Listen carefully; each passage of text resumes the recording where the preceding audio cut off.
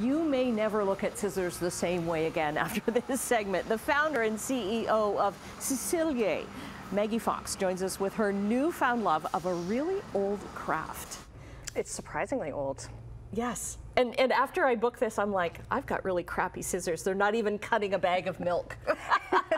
Join the club. Yes. Join the club. So what got you into scissors?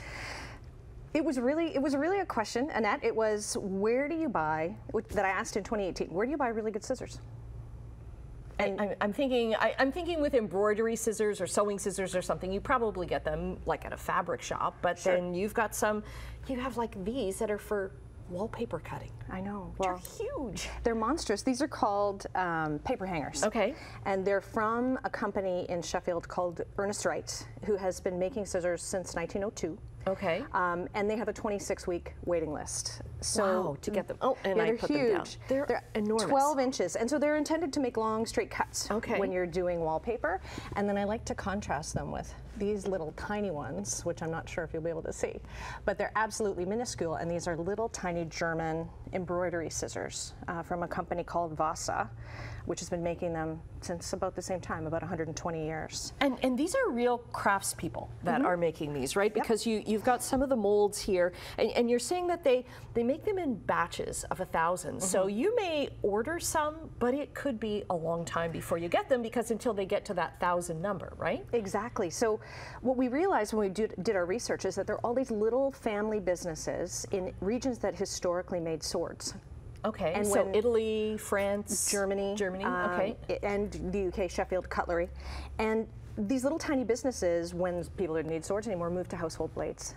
But they're still small. They're very small. So in Germany, for example, there are only 3 forges. So there are only 3 forges making these, which we would call a blank. Okay. Which is the machine takes the hot metal and goes ka-choom and stamps that out.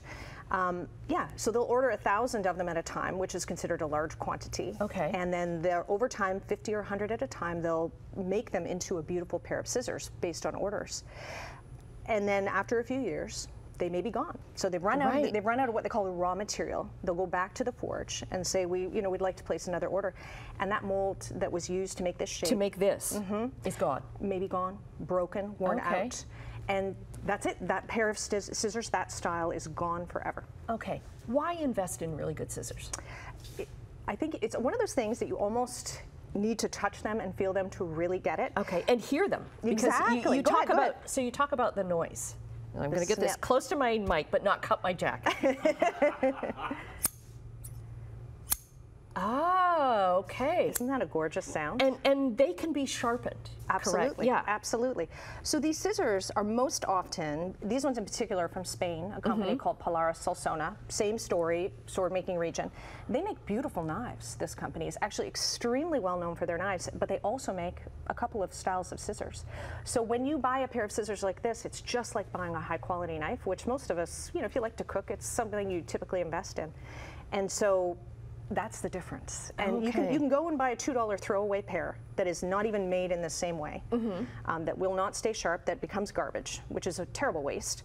Or you can invest in a pair of scissors that if you take care of them, they can last a lifetime. Like your children. They could be the family scissors, right? Your children should be fighting over these scissors. Yes, and not running with them. Not running with them. Speaking of, you've got little ones here, and you've got all kinds of left-handed and right-handed. That's right, that's right. So these are little tiny left-handed scissors.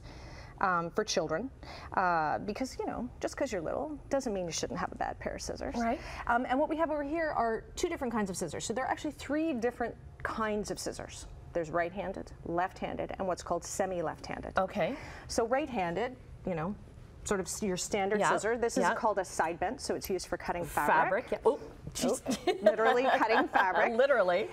This is what is called a true left-handed pair of scissors. So it is a mirror image of the right-handed pair. Okay.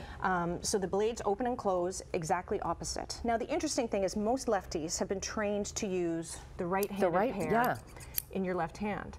So when they switch cold turkey to a pair of true left, they find it really difficult to cut. Because the motion is different. So you can actually buy a pair that's got switched handles so it's comfortable in the left hand. We have run out of time, but we're going to get to all the details for Ciselier up on our website, chch.com. Very cool. I have to show these. Oh yeah, the storks. These are gorgeous, these embroidery ones. Yeah. Oh, Oh, no, I'm not going to run.